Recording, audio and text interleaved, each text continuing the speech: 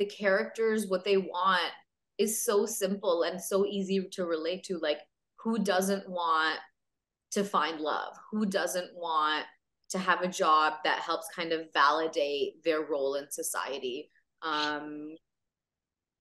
You know, I think these sort of like wants and needs are so universal, and the characters are really what drew me to the film. I think Simon had written such a beautiful script that it, like, when you know, when you say like a film really compels you, I think that's what I felt. I really felt in my like blood and my bones when I asked him if I could produce it. I was like, oh, like this feels like something that should be made, that people should get to watch, because the story is so beautiful, and the cultural specificity just adds layers and layers of richness, and visual texture that you can't get anywhere else.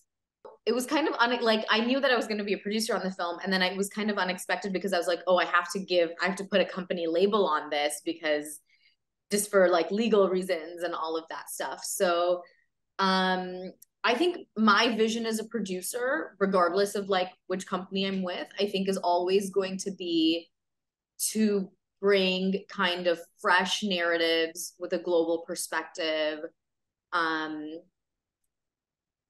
Honestly, hopefully that engage and move audiences. I think that's the only goal, is really to just tell good stories.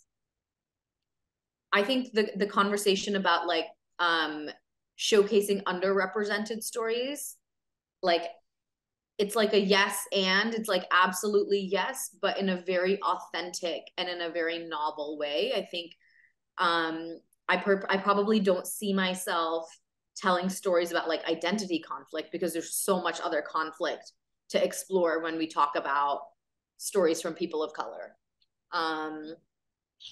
So I think it's always just like, what are new stories from our communities?